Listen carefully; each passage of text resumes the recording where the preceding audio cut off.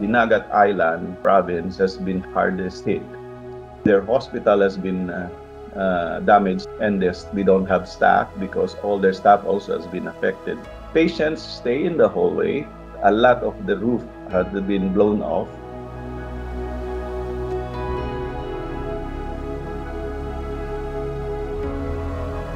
In the town of Basilisa, there are 36,900 population and only one doctor is there. In San Jose, there is no doctor. The villages along the coastal area, even the village health station was badly damaged. Basilisa RHU, their labor room has been damaged and the roof were blown off. Their laboratory has been damaged. So one of the unmet needs of province is referral of emergency cesarean section.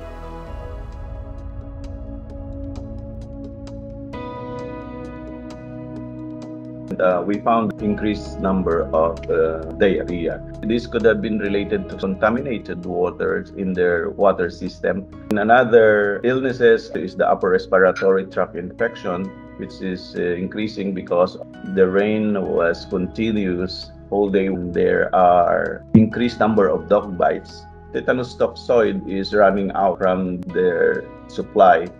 Other illnesses among elderly is hypertension, maybe because of the stress from the typhoon. Is a need to support medical staff.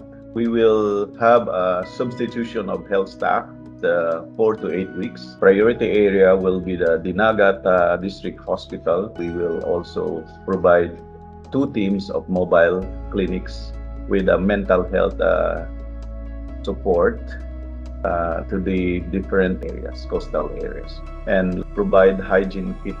There is an urgent need of mental health support among the people. Most of them are really fearful, especially when the rain hasn't stopped for how many days.